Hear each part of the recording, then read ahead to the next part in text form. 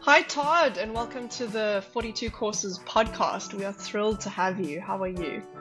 I am well, Zaz. It's great to be here, and I see that we both wore the requisite black, right? Like I think we both got the wardrobe memo today. So yeah, so I'm excited to chat with you today. The Steve Jobs uniform saves time, for sure. Well, for everyone who doesn't know, we have Todd Henry with us, who is a fantastic author.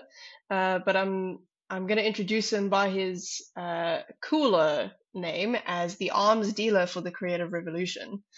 Todd is an acclaimed author, international speaker, consultant, advisor, all of those good things, who has basically dedicated his career to helping creative professionals excel in their work. He's concerned with helping creatives be brilliant, prolific, and healthy, and we're going to dive into these topics a little bit more. He's authored books like The Accidental Creative, Herding Tigers, The Brave Habit. 7 books, no less than 7 books we have the author of in front of us, and that clearly shows that you don't. It's not all words. You actually practice what you preach in terms of being brilliant, prolific, and healthy. So I'm very excited to dive into this, Todd. Do you have any opening thoughts for us? I think that was a wonderful introduction. Thank you. I don't know what I could add to that other than, my heart, as you mentioned, is really for what I call create on demand professionals. So people who have to go to work, solve problems under pressure, deliver under often unrealistic deadlines with probably fewer resources than they really need to get the work done. That's really where my heart is. And that's really what I've dedicated my life to understanding and helping people just, if nothing else, put some terminology to some of the things they're experiencing and hopefully be able to have some meaningful conversations about how to not just the work, but how we do the work, which is something we often don't discuss. We talk about the work, but we don't talk about how we do the work, which is really important for creative professionals. Absolutely. To give you a little bit of context about why I, in particular, am excited to be chatting to you is, so for 42 Courses, which is our e-learning platform for professional development, most of our learners happen to be creatives, or at least people who need to solve problems in a professional environment. So these kinds of conversations are very relevant to them. But on a personal level, I read The Accidental Creative as one of the first few books I read when I was studying advertising at college back in the day. And I found The Accidental Creative to be so like a gleaming beacon of clarity on how to think about like the creative lifestyle, how to go about it. And of course, since then, you've written so many other books. So my first question to you, Todd, is really about this career you've built about helping creatives do what they do effectively. It's so wonderfully laser focused. Did it start out that way? Did it start from a passion? How did you so effectively? It did actually. So my background is as a creative director. So I worked with a lot of creative pros who had to deliver on demand every day. And as somebody who was trying to lead that team, I discovered that there are woefully few resources for us, especially this was back in the early 2000s, late 90s, early 2000s, right? So we didn't have access to podcasts and YouTube and, internet, and even books really weren't being written to, they were being written more to a broad audience. There weren't really books being written to that specific need. And so I started asking some of my creative director friends, hey, how do you keep your team engaged? How do you keep them from burning out? And they looked at me like I had 3 eyes. This, what do you mean? We just burn through them and bring in the next crop of creative pros, right? Because there are always people waiting outside the door. We're a great company. Why would they not be? And I thought, well, that doesn't seem right to me. And so I started trying to figure out some things that might work, discovered some of the best practices that some of the creative pros out there who had not just been in the industry for 3 or 4 years and said, okay, this is the path, but who had been around for 15, 20, 30 years and had been able to sustain a career over a long period, started figuring out some of the core practices that they implement. And we started experimenting and it worked. And so I started a podcast in 2005, really late to the game, this podcast in 2005, and really wanted to start a conversation for people like me who didn't really have a lot of resources. And so I called it The Accidental Creative. And then that podcast quickly gained traction, and a few years later was offered a book deal with Penguin Random House because the book was really, or the podcast was gaining traction, and that was what led to the Accidental Creative in 2011. So really, at the very, very beginning of my writing and teaching and training career, it was born out of a need that I felt that wasn't being served. And really, I would almost say, ironically, is still, I think, not being served terribly well today. I mean, there are more resources for certain, but the unique intricacies and dynamics of creating on demand are often something we don't talk about. You know, we love to apply 50-year-old management practices to this new kind of work that we're doing, and it just doesn't overlay perfectly. And so I think that's some of the tension that we feel as creative pros is, you know, do people really understand me? Do they understand what it takes to do the work that I do? And why am I measuring time when I'm being compensated for value? And, you know, all of these kind of things that we often don't talk about, but they're really important because these are felt needs that we have as creative pros. For sure. It's a bit strange working as a creative in this knowledge economy when you're measured on things like time and productivity. It's a strange one when it's your ideas and the execution of those ideas that actually matters so much. So I'd just like to clarify for some of our listeners who maybe haven't read the book. We'll start with Accidental Creative and then expand a bit on your other works. Do you want to give us like a summary of Accidental Creative, or shall I? I'm happy to. Yeah. So the book, The Accidental Creative, is primarily targeted at helping creative professionals, which, by the way, when we say that word creative, sometimes people self-select out of that. They think, well, I don't make art, I don't paint, I don't write music, I don't, you know, make films. Those are certainly creative acts, but really those are more like artistic acts. When I say creative, what I mean is anybody who has to solve problems under pressure every day, which is most of us who work with our minds. And so I believe that the aim for creative pros should be to be three things at the same time: prolific, brilliant, and healthy. Meaning we're doing a lot of work, we're doing good work because we have to do that, and that we're doing it in a healthy and sustainable way. Unfortunately, there's some enemies that we encounter along the way. I call these the assassins. And the assassins are things like dissonance, which is a gap between the why and the what of our work, fear, which can be fear of failure or fear of success.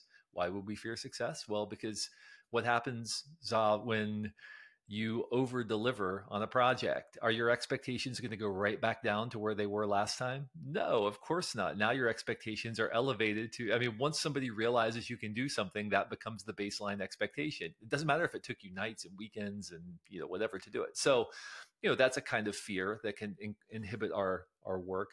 And then what I call expectation escalation, which is when we are constantly comparing our in process work with the absolute best thing that's ever been done in the history of humanity in our field. And so it paralyzes us because we're comparing our, you know, first draft with the finished draft of one of the masters of our craft, right? And so we become paralyzed. And so those are some of the assassins. But then what I write about in the Accidental Creative is that there are 5 key areas where we need to build practices in our life to prepare us for the moments when we need to be brilliant. You know, most young creative pros like to coast on their talent, and they are talented, and they think that talent will carry them through. And if, you know, if I just keep winging it and relying on my talent, I'm going to get through. And then they hit a wall at some point, maybe 5, 7, 10 years into their career, where they realize talent alone isn't going to get me where I want to go. The people who sustain are those who build practices in their life. So there are 5 key areas. The first is focus, which is how we allocate our finite attention. We do have finite attention. Most of us don't think we do, but we have finite attention to spend on behalf of the important work that we do every day. The second area is relationships. We need others in order to see ourselves fully and to understand where the real value is in what we do. You know, we may think something is valuable, but we really need other people to speak into us and help us understand what we're uniquely capable of. And we also need others to help us stay inspired and aligned around what matters. The third area is energy. We love to talk about time management, but time management is one facet of our engagement. Perhaps a more important facet is energy management. We need to cultivate the ability to bring what Lewis Hyde calls emotional labor to our work. And that's what's different about creative work. It's not just, we're not just cranking out widgets. We have to put something of ourself into the work, our intuition, our sense of identity of who we are. I mean, all of that goes into our work. Well, that requires emotional labor. It requires energy. Yes, but we often don't think about that. And so we stack meeting after meeting after obligation, and then we have 10 minutes to crank out something that's going to wow our client, right? Well, we don't have the energy we need to be able to do this. So we have to manage our energy effectively. The fourth area is stimuli. These are the bits of stimulus that come into our head that form our creative process. Steve Jobs once famously quipped that creativity is just connecting things, and that's largely true. We need to make sure that we're putting high quality stimulus into our mind so that we get high quality throughput. And then the final area is hours. Hours is about how we manage our time. Time is a currency of productivity, but we often think about, think about how many times, Zal, you've heard people say, I spend my time doing this, or I'm going to spend some time doing, right? We talk about it as if it's something to be spent.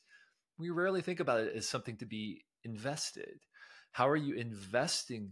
Yes, exactly. Like an asset class, right? Like you should have a portfolio of things you're investing time in that may not pay off now, but could potentially pay off later. Things like investing time in generating ideas may not pay off now, but you could come up with an idea after 3 or 4 hours that completely changes the game for you or your organization. So those are the 5 areas: focus, relationships, energy, stimuli, hours. That's how we begin to countermand some of those assassins that we experience. So that was the entire book of The Accidental Creative in about 7 minutes. Sorry it took me so long, but it's a lot of content to cover. So No, I think it's brilliant, and there are some aspects of the book that I've, we hear about a lot of principles of creativity and even how to be productive in this knowledge economy.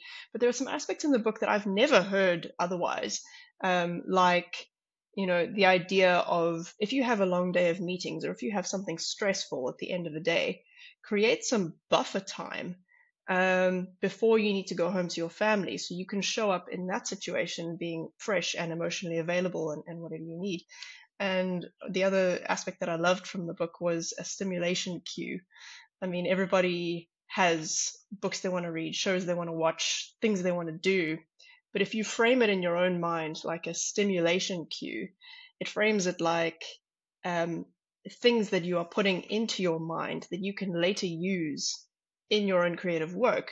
Because as you said, Steve Jobs, about connecting the dots, creativity is pattern recognition, and what goes in comes out in some way or another. Any creative knows this. Any creative can see with the ideas they come up with, it's usually some version of the things they've recently been exposed to. So if you take the time to think about what you're putting into your mind, so that you get high quality ideas and work out. So exactly as you said at the beginning of this call, your work has been a lot around giving words, giving terms, giving a framing to the processes that creatives need to do high quality work. I think that's fantastic. One of the other elements that is really, really important for creative professionals is we fail to realize that our most valuable asset, what we bring to the table that nobody else can, is our intuition. And that intuition has to be honed and it has to be protected. Many, especially leaders, but I would say creative pros in general, don't even know what's on their mind because they don't have space in their life to pause and reflect and allow their thoughts to synthesize. And so when we talk about practices in our lives, one of the critical realizations we have to have is that we must do whatever it takes for us to protect our intuition, to protect our ability to synthesize, to connect dots. And you just mentioned the thing about your creativity is pattern recognition. There are patterns all around us that we don't even see because we're so busy bouncing from thing to thing that we don't take the time to stop and to look for patterns and to synthesize. And that's one of the unique things that creative pros bring to the table that we have to protect at all costs. And with regard, part of that is with regard to stimuli, what informs our creative process. Most people when they hear that, when they think about it, what they think is, oh, I'm going to go out and look at 200 other pieces of work that are just like the kind of thing I'm trying to do today. And that's not what I'm telling people to do.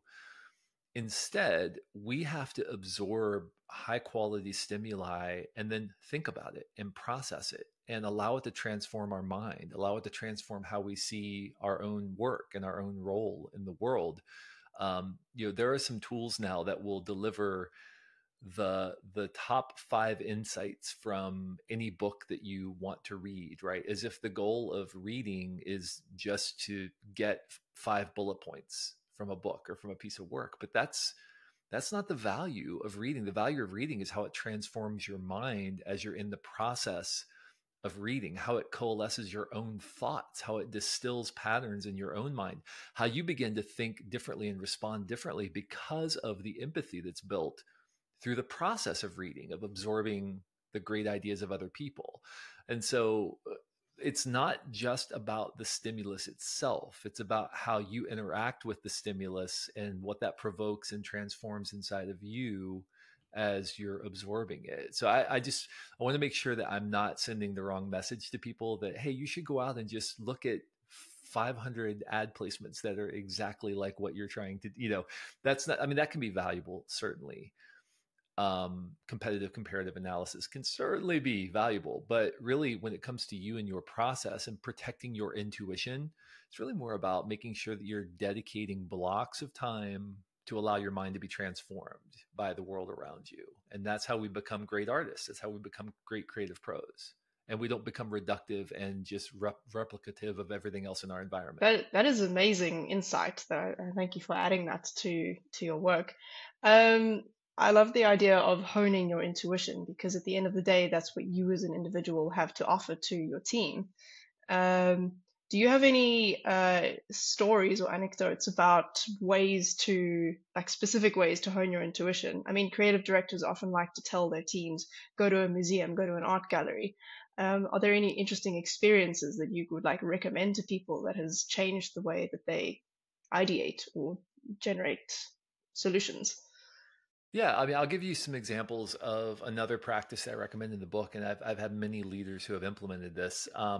It's something that I call in the book. I think I call it unnecessary creating. In the Accidental Creative, I've taken to calling it back burner creating because I don't think it's unnecessary. It was sort of what I meant was it's not on demand, right? When I said unnecessary, but my question would be for people who create for a living, do you only ever create when somebody's looking over your shoulder, when somebody is paying you, when somebody is judging your creativity? Or do you have any area of your life where you are creating simply because you love to create, you're developing new skills, you're taking risks, you're trying things, you're giving yourself the space to create for the sheer love of creating?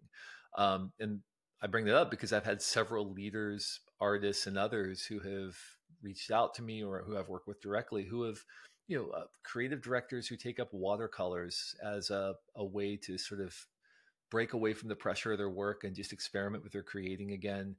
I've had leaders who have taken up gardening as a way to sort of break away from the pressures. I have one person I know of who is a music producer and a writer who took up woodworking as a way to sort of engage in unnecessary creating because it's something other than the core thing that they're responsible for. And here's what happens to us. There's a great principle called the breakout principle. A guy named Herbert Benson wrote a book called the breakout principle.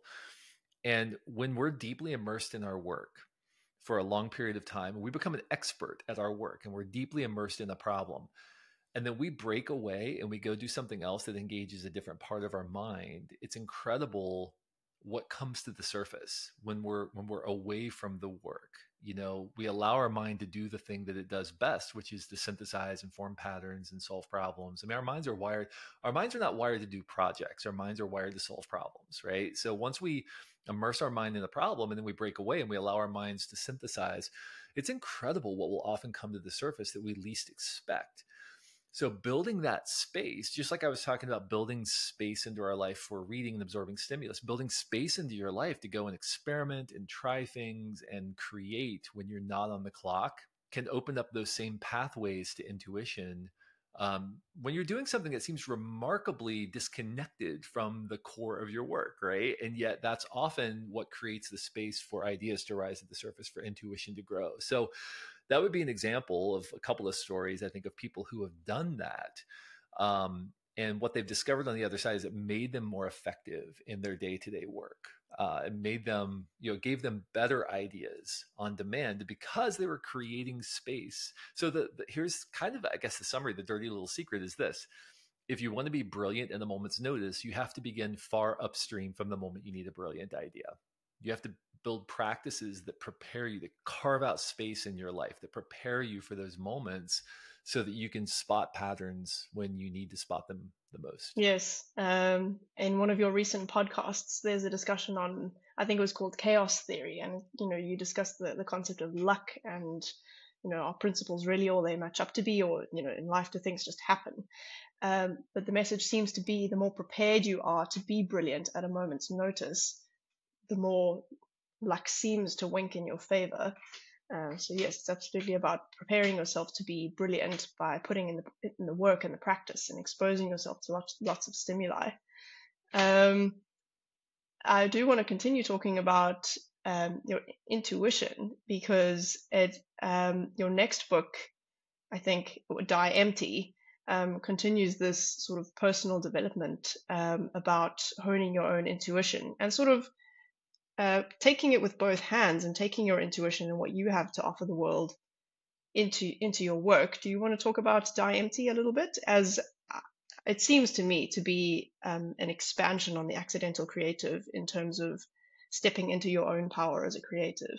It very much is. And that, it's interesting that my books have sort of led one into the other. And this story about Die Empty was the last story that I told in The Accidental Creative, and then it led to the next book. Part of it was I didn't know if I was going to ever write another book, and so I wanted to cram everything into The Accidental Creative, but then it sort of led into the next book. And really what Die Empty is about is so the Accidental Creative is about organizing your world and preparing yourself to do work, to be able to deliver on your objectives. But that raises a really interesting question, which is, like, are you doing work that really matters? Are you doing the work that really resonates with you, or are you settling into mediocrity?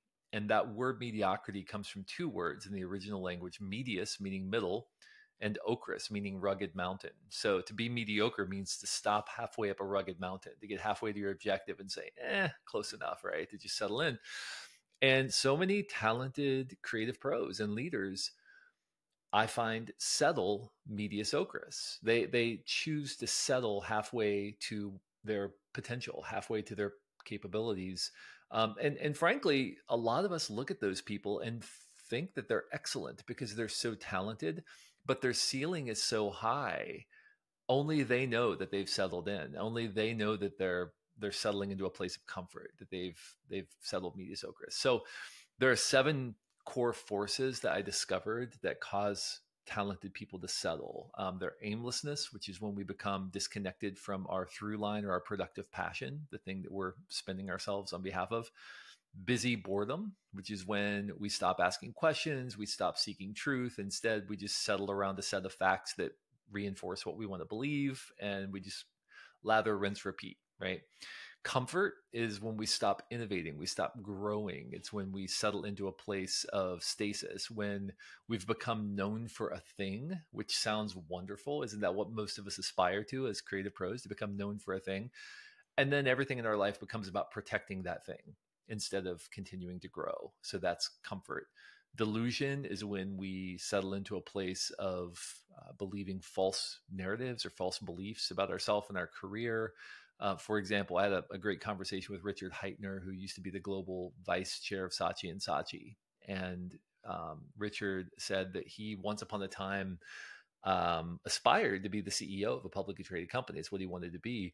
And everything in culture was telling him, if you don't aspire to be a CEO, there's something wrong with you, right? And so then he had that opportunity, and what he realized was, I'm actually a really great number 2, but I'm not necessarily a great number one. That's not where I thrive. And so he settled into this thing of like, I realized I am great as a like a COO, right? Aligning objectives and coming alongside the visionary and helping them, deliver. But I really, don't thrive in that role of CEO, where I'm sort of the one making all the decisions about the direction of the organization. And that's a very brave realization to come to. He compiled his thoughts in a book called Consigliere, where he talked about like the power of sort of being the person behind the person. But that's an example of a narrative we believe, that if you don't aspire to be, you know, somebody high up in the organization, there's something wrong with you. And so that's an example of how delusion can take us off course as leaders. So The false next one is assumptions. ego, which is, yes, exactly, exactly. Or I call them ghost rules, right? Like these invisible narratives that limit our engagement. The next assassin is ego, which is when we become inflexible because we're protecting ourselves ahead of the productive passion. The next one is fear, which we talked about a little bit in the Axiom Creative. And fear is when the perceived consequences of failure outweigh the perceived benefits of success. We don't act, we don't take strategic risk. And then finally, guardedness, which is when we become closed off to other people. We don't have strong relationships in our lives, people speaking truth to us, people inspiring us. So aimlessness, boredom, comfort, delusion, ego, fear, guardedness. In some ways, this is an expansion of those assassins concepts that I talked about in the Axiom Creative. It's almost like we took those three assassins and kind of blew them out into seven forces. But really, the book Die Empty is about ensuring you don't get stuck. Something you've touched on or in the book was fear of your own ideas, in terms of you may have a great idea, but you fear what will be involved in making a reality, so you don't push it forward.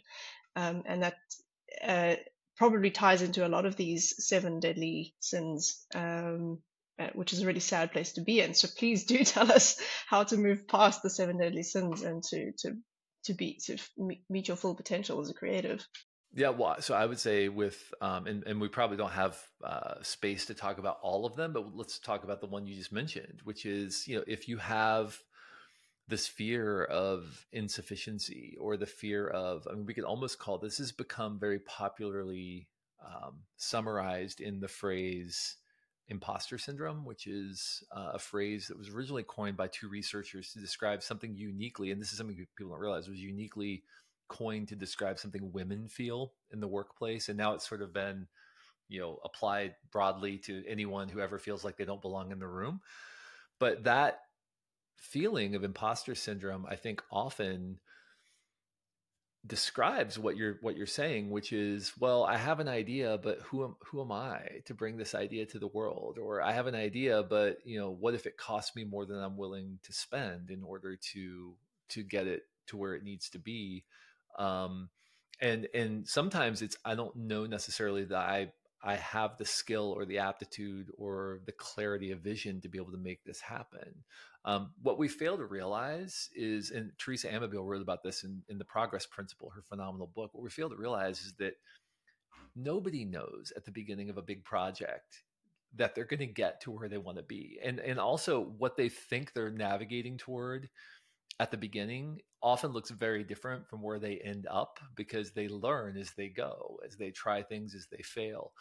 And so the key to getting beyond that fear is to simply make small bits of progress. Progress builds upon progress, builds upon progress, builds confidence, builds clarity. You learn things, you begin to see the problem through new lenses, you begin to develop your own sense of capability and confidence and agency as you do that. And so, my encouragement to people is something might seem way beyond you. And frankly, just to be perfectly clear, it may be way beyond you, but you don't know that yet. You don't know that if you're just standing there looking at a mountain. You have no idea if you can climb it. Maybe you can get to base camp.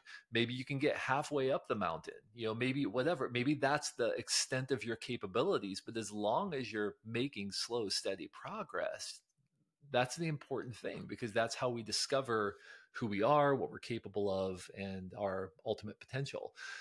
If you are not failing from time to time, if you're not falling short from time to time, you are not trying sufficiently difficult things.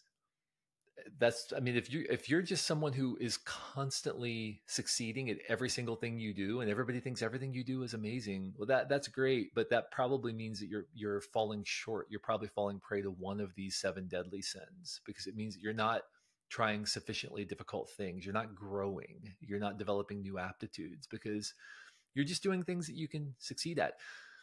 Some people would rather live with perceived invulnerability than test their limits and discover they actually have some.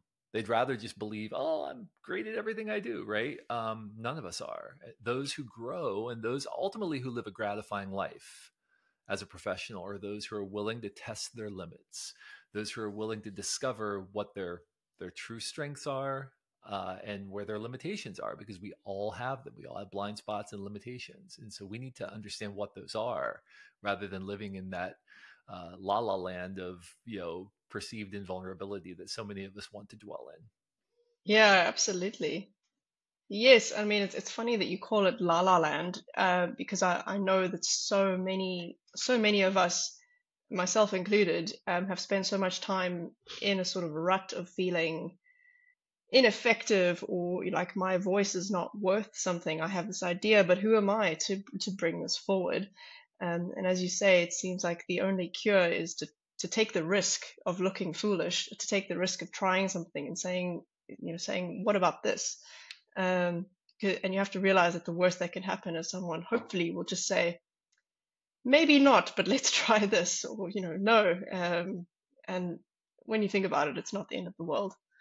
Um, so, I mean, in your books and in your work, you have lots of like so many practices and not tricks, but habits and exercises and things to try to help people reach their potential, help people step out of ruts like this. There are many, and a lot of people feel quite scared to try something. What would you say is a good starting point, or have you got any stories about people who started putting the practices in place and seen effective changes in their life? Yeah, I mean, I have numerous stories of people that I've worked with, clients I've worked with, who have applied these principles. But I'll say from the standpoint of starting, um, there's a there's a principle in DMD in the comfort section, the comfort chapter, where I talk about step, sprint, and stretch goals. Um, a stretch goal is a big goal over a long period of time that's going to stretch you in some way. So let's say that you've never run before and you decide, I want to run a half marathon, right? I mean, that's a substantial 13 miles is a long way for someone to run who's never run before. A sprint goal means you're going to set aside sprints that are going to nest up into that stretch goal. So like, for example, the first sprint might be, I just want to get to a place where I can run a mile. That's all I want to be able to do. So maybe the first part of that is I'm going to start walking a mile every day. And then after a couple weeks, I'm going to start jogging for a quarter of that mile. And then I'm going to start, so that would be an example of sprints nesting up into um, that that stretch goal. And then the step goal is just the day by day by day by day execution of those sprints. And we're all familiar with sprints because everybody does Scrum methodology and whatever. But that's kind of the whole point is like, basically those big goals feel so out of reach for us. I want to write a book, right? Well, that's great, but nobody sits down and writes a book. I don't write books. I write words that become paragraphs, that become pages, that become chapters, that become books. Everybody writes words. That's what we actually write, that become books. Same thing for any big goal. And so my encouragement to people who feel a little bit overwhelmed is, okay, what is that stretch goal for you that feels overwhelming? What might it look like to nest some sprints in there that you can measure, where you can say, okay, I made progress here, I made progress here, I made progress here. Great. And that's going to ultimately get me where I want to be. Maybe not on time. Maybe your timelines are unrealistic. That's fine. But as long as you're making progress.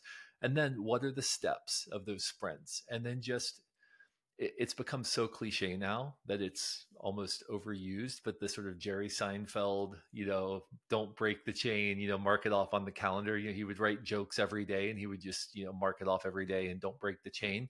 That's what your steps are. don't break the chain. Every single day, do something that moves you in the direction of your stretch goal.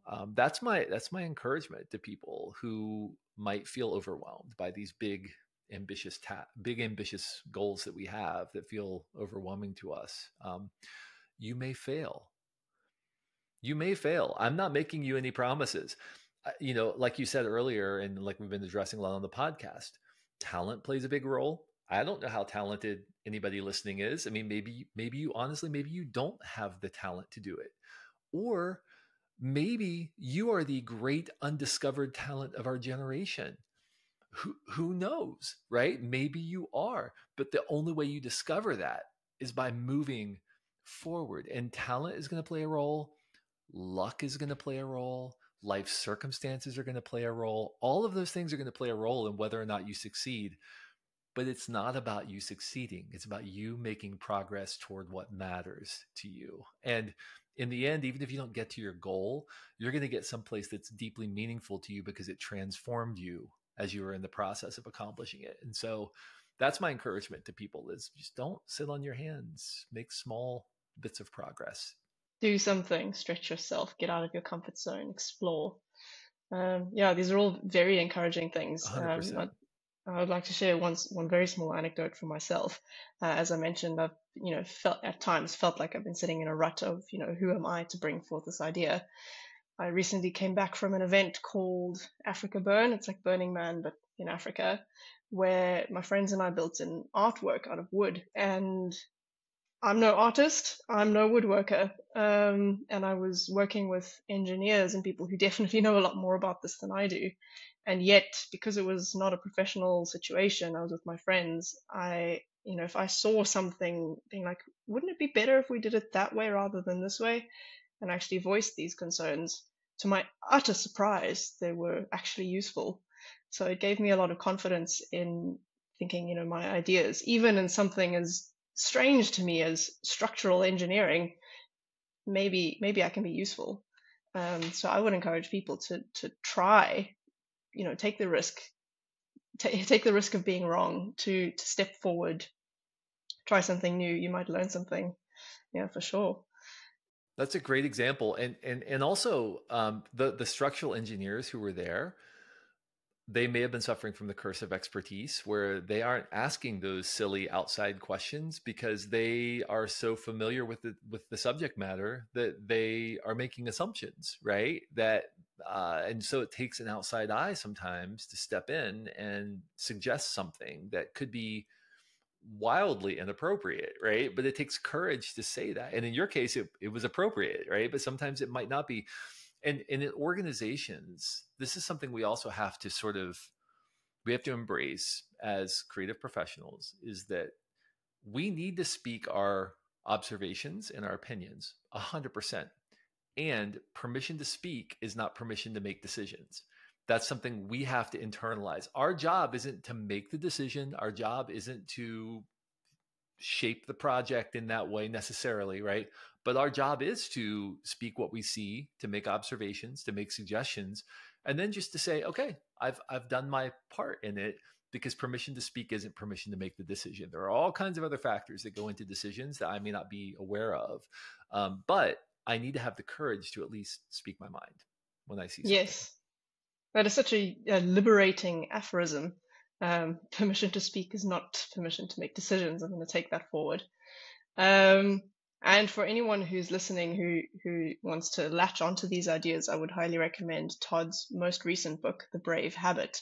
We won't go into that now, but it's very much about this, bravery in your professional life, for yourself and your ideas.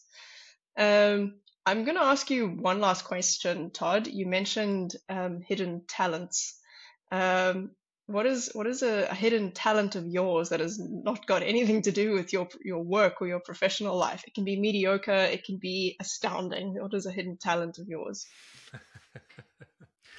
So I spent the first 6 years of my professional life as a touring musician, actually a singer-songwriter, and got to play in front of thousands of people, and got to be the opening act for a lot of really like big name acts here in the US, which was a lot of fun. And to be completely frank, made no money doing it, right? Because it's just the nature of the business, especially when you're an unknown commodity. But I did learn a ton from that process, and it I carry that forward into my work today. I mean, the fact that I'm comfortable being on stage in front of 10,000 people sharing ideas, right? It really largely comes from the fact that at one point in my life, I was walking onto stage to play music for people who did not come to hear me play and were not pleased that I was going to be the first act on the stage, because nobody loves the opening act, right?